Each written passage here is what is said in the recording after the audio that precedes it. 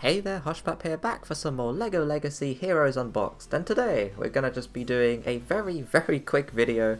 There's the Mr Moneybags quest on, which I absolutely love. With this particular timed quest, what you gotta do is just spend coins, and if you hit certain coin milestones, you get rewards, such as Super Wrestler tiles this time. And it's a big one, so sometimes with the Mr Moneybags quest they do little ones where it's like about 1 million you have to spend, or maybe a bit more than 1 million. But this is a big one where you actually have to spend 5 million coins. That's a lot of coins. So it's the perfect opportunity to power up some minifigures that we've just left sitting idle, such as DigiJ, Spooky Girl. It could be anyone really. We can choose any minifigure we want to. So obviously all we need to do is spend coins. We can either just spend it all on just flat power-ups, we could level them up because that counts too. We could also slot in some gear because that costs coins. So we've got a lot of choices to do. First of all though, I think we're gonna just go all in on DigiJ, as you know, he deserves to be not only level 65 but also to get him up to 7 stars. And there we go.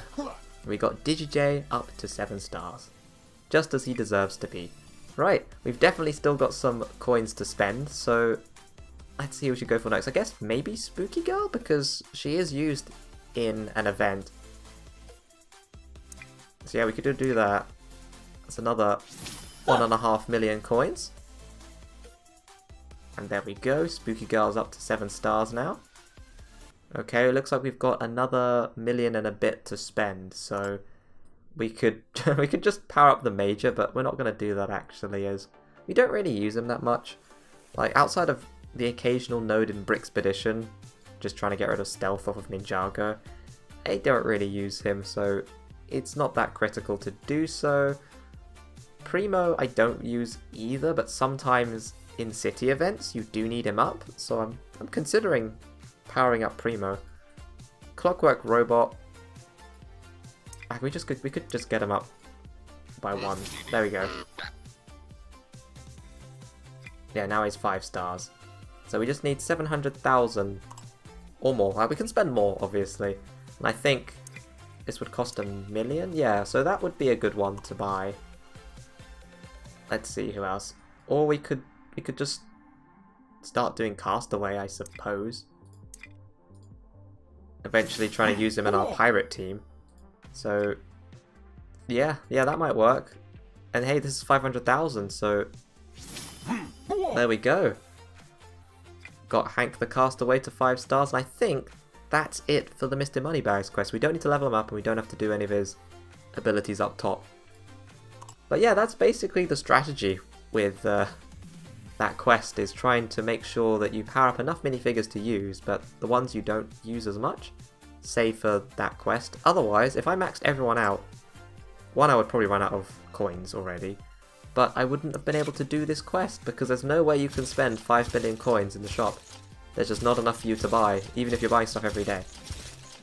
So you definitely have to spend your coins on the minifigures to get this to work.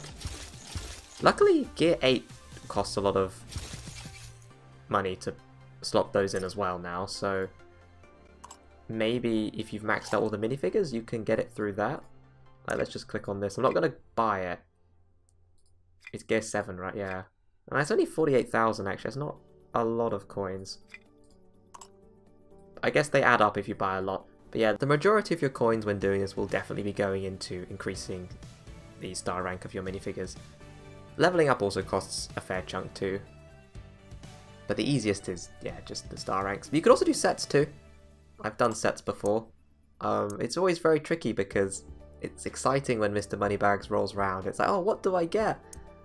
There have been some sets that were waiting to get some stuff. I don't know if I spent them last time? I guess I did that last time then, never mind. There are some of those tier 3 set tools to slot in, and this counts as well. 75,000 is a lot, so that is worth waiting, unless you need the set now. So we got a bunch of those we can do, but I think most of the sets that are farmable have been already powered up to 5 stars. And yes, we are slowly working on the Lego house. Actually, no, we can't buy anymore. We need more guild currency. Takes forever to get this, but eventually we will get this up to 5 stars. It's worth the grind. It's good with collectible minifigures, and there's a collectible event going on at the moment, which, you know, is nice to pair with this. And yeah, gonna end the video here. Just a quick one, completing the Mr Moneybags quest, and we powered up a bunch of minifigures, so they will maybe be useful in the future, who knows? Thanks for watching, and I will see you guys next time.